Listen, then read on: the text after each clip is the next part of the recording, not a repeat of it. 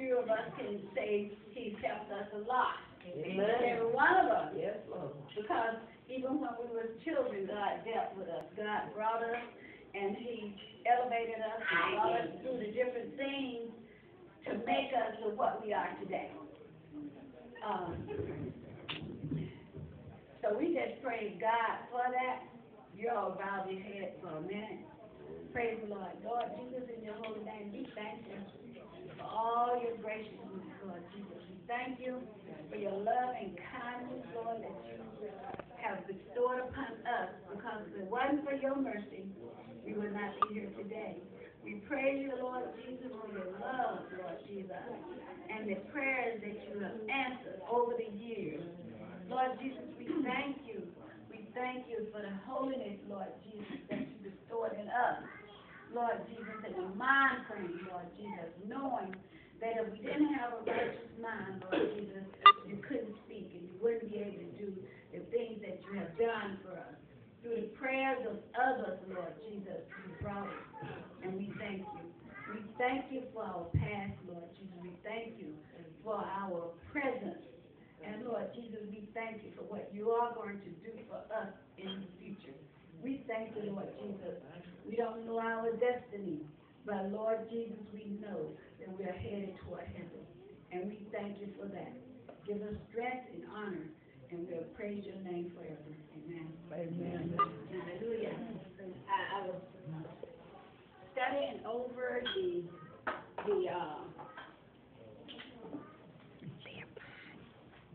Samuel, and I said, you know, it's so much. Sometimes we can look at read one scripture, read a chapter, and you know that so many thoughts and so many ideas can come out of that one chapter.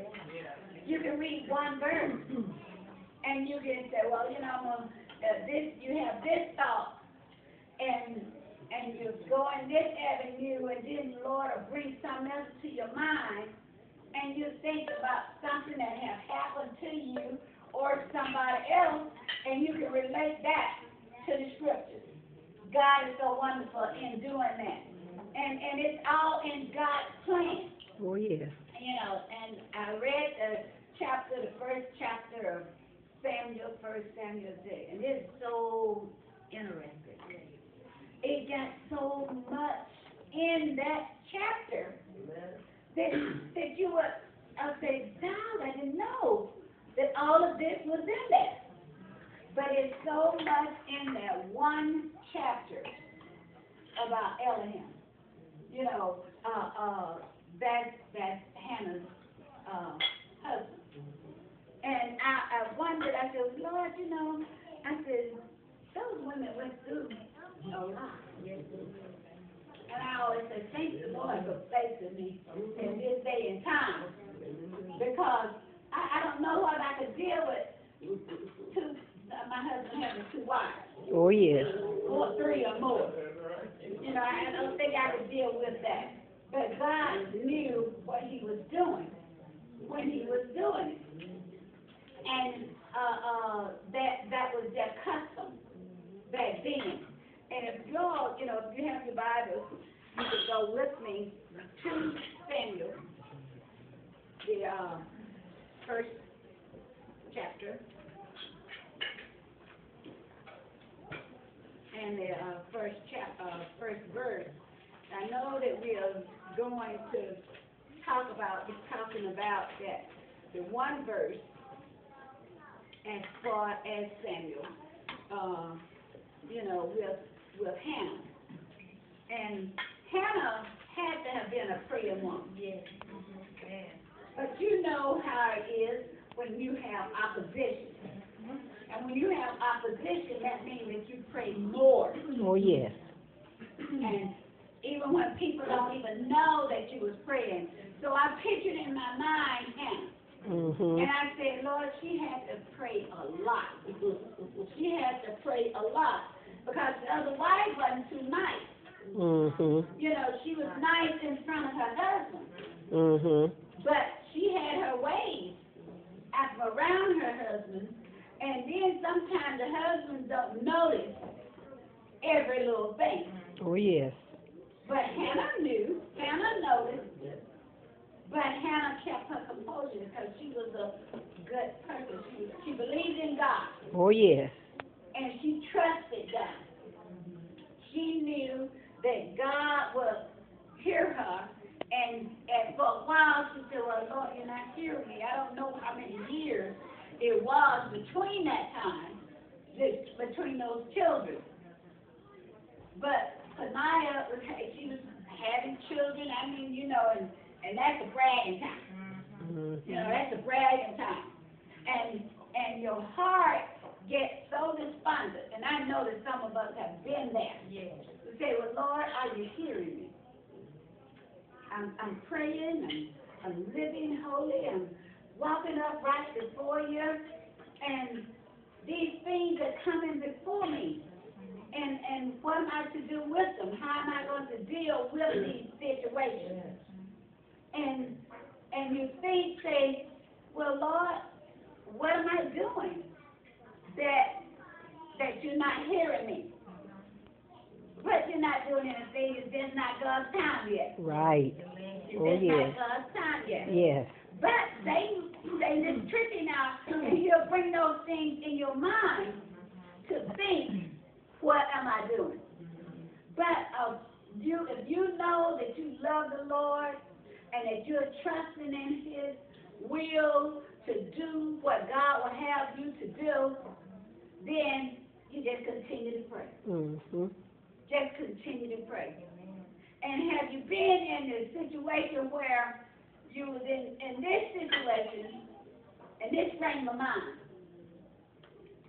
and you know how the Holy Ghost moves, and all of a sudden you change and you're in this frame, and you're caught up in the spirit so high that you lose its control, you lose it yourself. And that's when the Holy Spirit, the Holy Ghost come within and take over. And this was Hannah. This was Hannah. And even though sometimes say, Lord, they don't understand, they don't know, and they say, now they're just acting so funny, they're doing this here. But you can be in prayer and meditation. You can be in prayer and meditation and knowing that God is hearing you. And I thought about that. I said, well, Lord, what are some of the things can I say that gets the people's mind frame in as far as knowing that God is working in their lives. Here we have people that have been saved, that repented. We have people that sanctify themselves, and they say, well, when is the Holy Ghost? How come I can't get the Holy Ghost? And believe it or not, a lot of them don't even understand what the Holy Ghost is. Mm-hmm. And believe it or not, it was back there. We don't mention it a lot, but the Holy Ghost was back then because God was there. And Jesus was back then, but they say God, but He was 3 in 1. And so Hannah just kept praying. She had prayed for quite a many years. She had taken the abuse, and how many have taken abuse? Oh, yes. How many have taken abuse? But you still kept praying.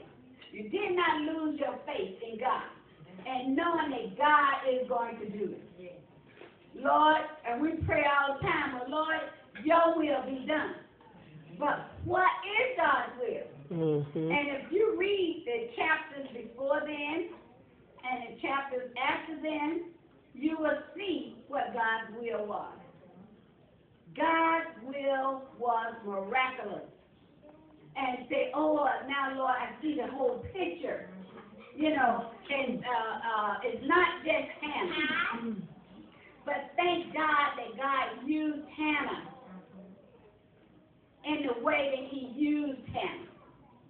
Even though it came about in a another way that, you know, she wanted to have a child for her husband. She felt like this is how she was to please her husband. And back then, and even now, we have women that think that, well, he's not going to think I don't love him if I don't have a child by him. So it's still going on in this day and time. But we have to get our mind framed in the notion that God's will be done. And if God blessed us with children, it's for a reason.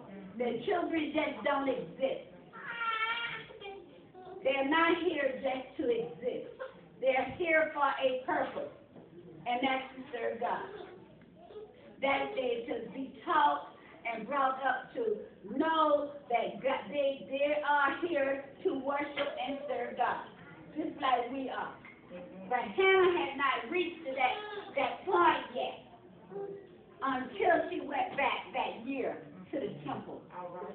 I'm going to read a little bit to you all, as far as to the 11th verse. And I'm not going to go in the first part of it because, you know, I know, you know, she was the wife of Elaniah and Elkanah, and she was the, I don't know whether she was the first wife.